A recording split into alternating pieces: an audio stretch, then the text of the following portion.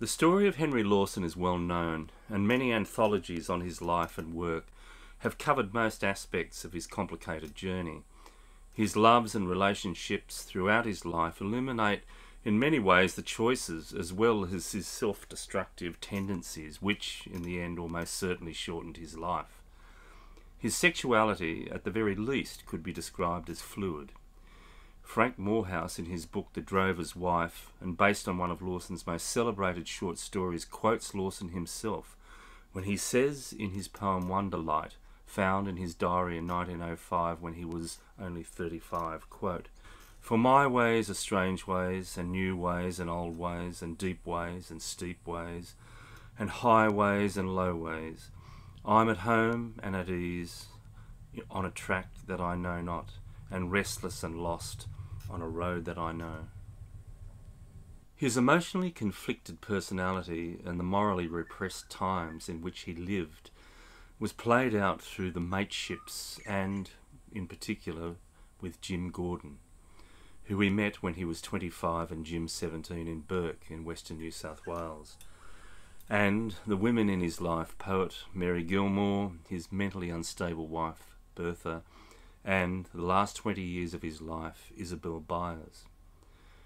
As if in parenthesis, his early period with Jim Gordon was reenacted in their last decade of his life after a 25-year gap, during which a sporadic exchange of letters was the only correspondence.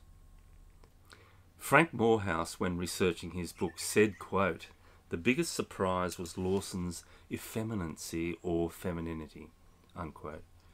One of Lawson's aunts said, quote, "Henry should have been born a girl," unquote. And in his diaries, Lawson himself identifies his own effeminacy. The word itself, relating as it does to men, has a pejorative and negative meaning in Australian culture. In an age when attraction between men or between women was not only seen as morally reprehensible but illegal. Lawson, like others, never acknowledged any mateship as anything other than platonic. Manning Clark was unequivocal and perhaps overstates mateship as a form of sublimated homosexuality. Lawson renewed his relationship with Jim and, as an older man, was able to be slightly less secretive when he writes, quote, "We met in Burke some 25 years ago, and thus we share two pasts, so to speak.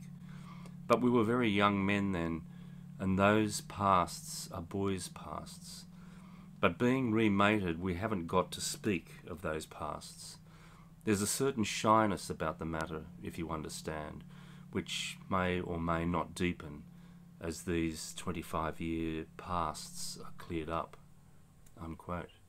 While in Burke, they had a studio photograph taken of them both by Charles Wilson. Jim Gordon described his friend as a long-necked, flat-chested stripling, eyeing me off, who had the most beautiful and remarkable eyes I had ever seen on a human being, soft as velvet, and of a depth of brownness that is indescribable. He later wrote, quote, "The stars have never seemed so bright since Lawson walked with me," unquote. Lawson's beloved daughter Bertha, or Barta, as he called her, said in her recollections of those times, "Dad loved Jim very much, and Jim loved him.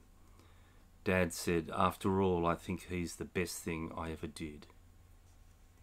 The Black Snake skin and book, with names of the members of its arcane fellowship found in the State Library Realia, includes the name Henry Lawson. In a letter written to her father, Barta, now a young woman, writes, "Father, I heard of your recent unfortunate circumstances and the parlous conditions you now live in. Percy Lindsay says he sees you often near your digs in North Sydney and was quite concerned that your incorrigible generosity has left you in an impecunity of your own making. I implore you, dear Father, to accept the generosity of people who adore you and your inscrutable talents.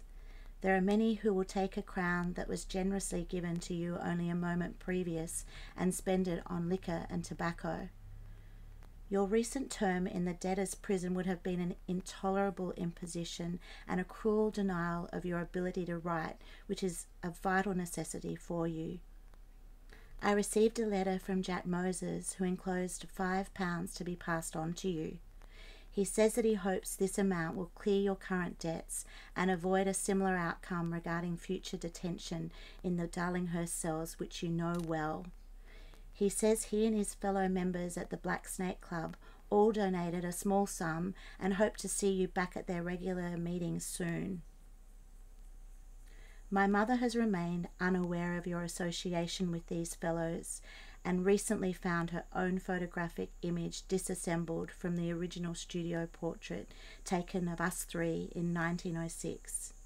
It would seem it had been cut from the portrait with a knife, which was an upsetting spectacle for myself and my mother to see.